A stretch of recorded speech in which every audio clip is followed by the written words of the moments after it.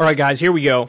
Here we go. I may need to be brought out on a stretcher after this one. I might bleed out through my eyeballs as we watch this. Here is George W. Bush. There's this thing called Masterclass, and we've covered some of these before. I don't know if we may have covered the Bill Clinton one or the Hillary Clinton one. This goofy thing called Masterclass is like, you know, you can learn from the most elite of the elite people in the world about various issues where they're experts. It's a very, like, you know, fake highbrow garbage thing here.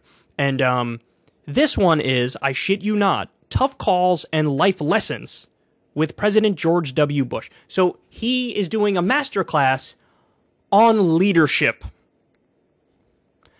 Okay, all right, let's go. Let's see what we got. The chief executive has got to be bold within reason and daring in application. I recognize... What does that even mean?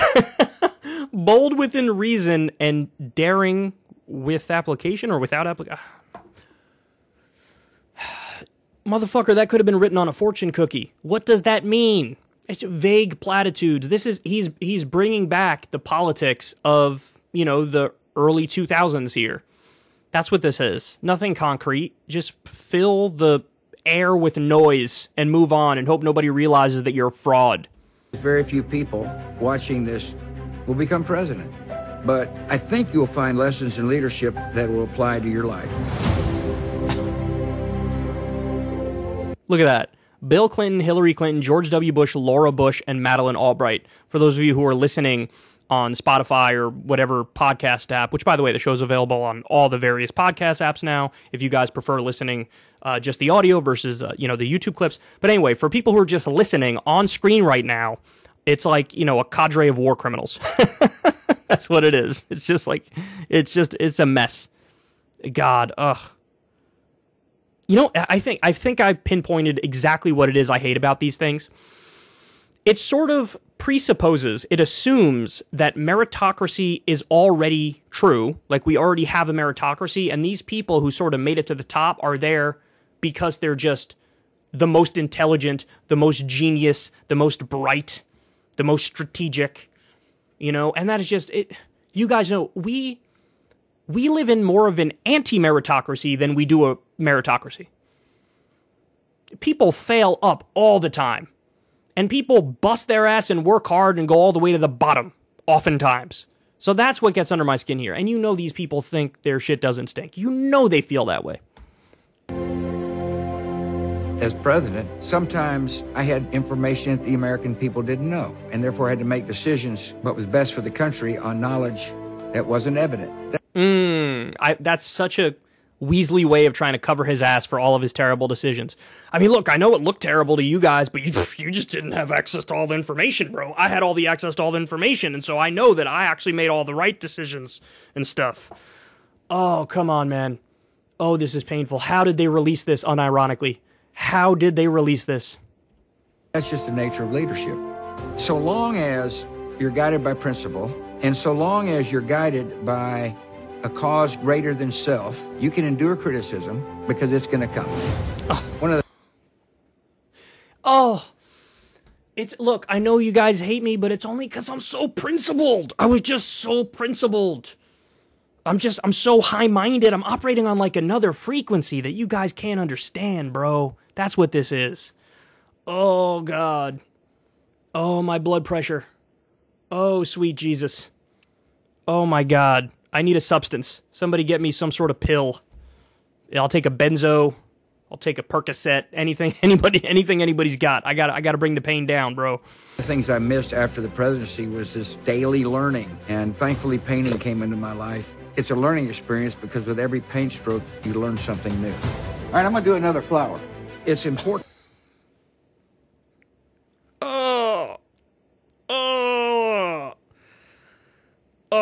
Think of the Iraqi mothers with dead children and dead husbands. Think of them.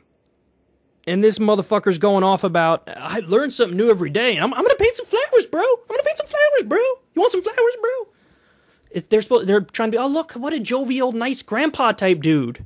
To have a set of priorities that guide you. And your team, your company, your managers have got to understand those priorities. To me, the most important priorities were my faith in my family and my friends.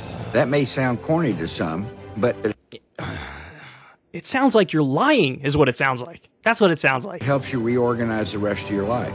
Welcome, darling. Thanks, great. Glad to be here. When I was speaking to audiences, I didn't want them to think I was smarter than they were. Right. That's why you sounded like a total fucking moron, is because you were purposely trying to sound like a fucking moron. That's what it was. It's not that you are stupid, it's that you tried to sound stupid to relate to the voters who you think are stupid. Thank you. One of the keys to communication is to figure out how to enable the person you're talking to relax. You know, I was a master at the malaprop. Underestimate. The press corps reaction was, did the guy really just say that? He tried, okay, so he's now trying to say, when he used the word that he made up, misunderestimated, that, I was doing that on purpose, bro. It's not that I misspoke. What is the point of this? What are you doing?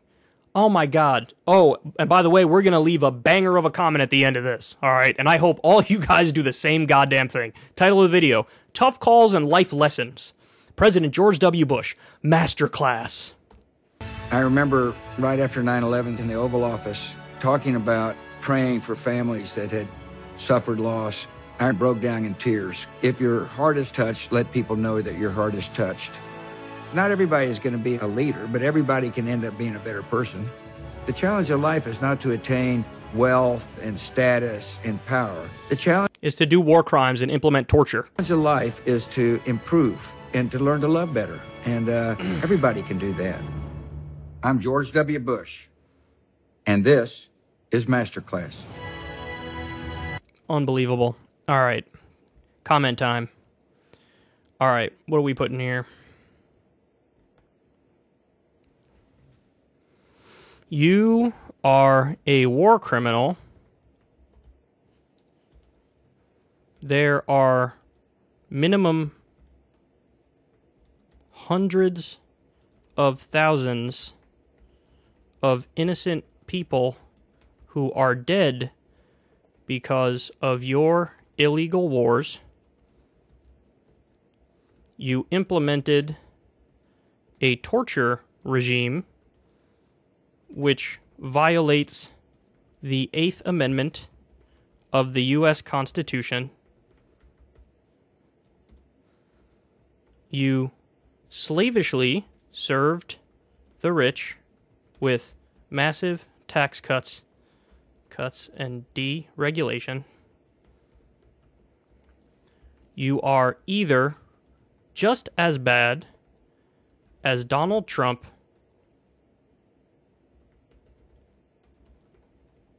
or maybe worse. Please have the decency to stay in your house for the rest of your life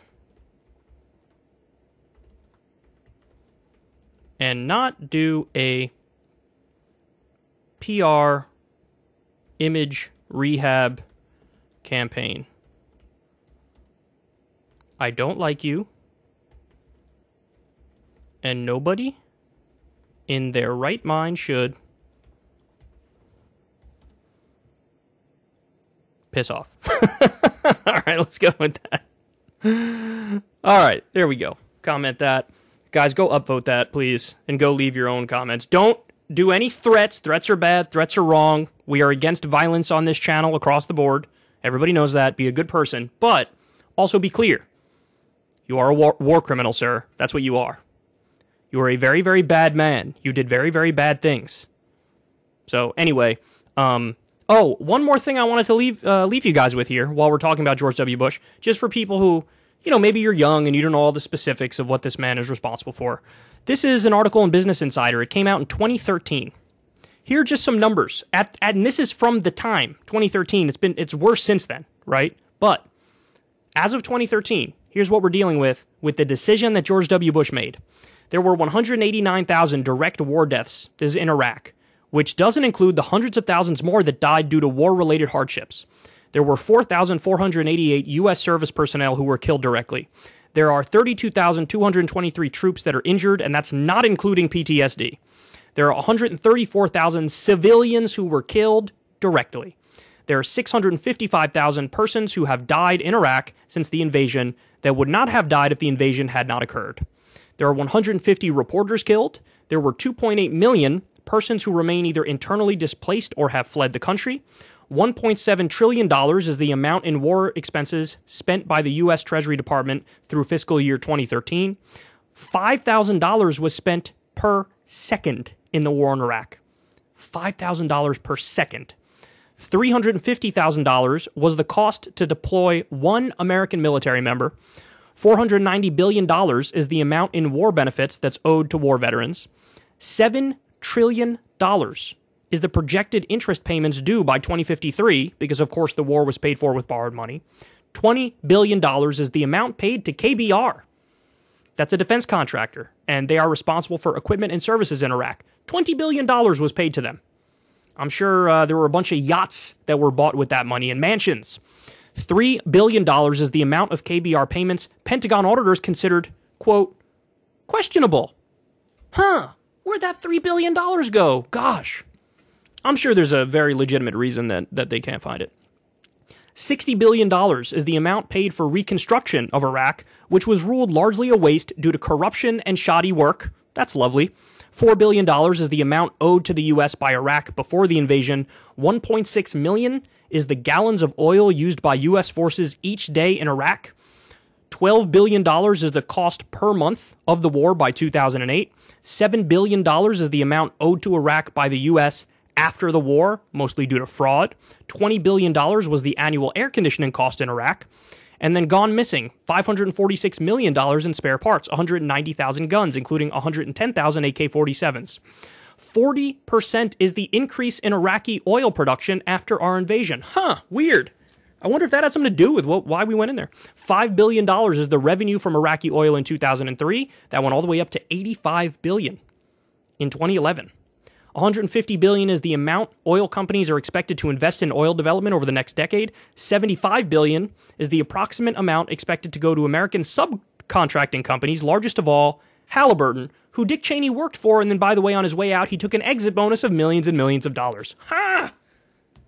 Really strange, bro. Really strange stuff there. And the most important number of all, 0, donut, nada, zilch. That's the number of nuclear weapons of mass destruction found. There were some chemical weapons that were found, but by the way, why did Saddam Hussein have the chemical weapons? We gave them to him. So that's George W. Bush. Now you know. If you want to see me and Crystal Ball interview legends like Noam Chomsky, Cornel West, and more, subscribe to Crystal, Kyle, and Friends on Substack. $5 a month gets you the video version a day early. Remember, we take 0 ad dollars for this podcast. Or you can sign up on Substack for free and get the audio version a day later. Link in the video description box below.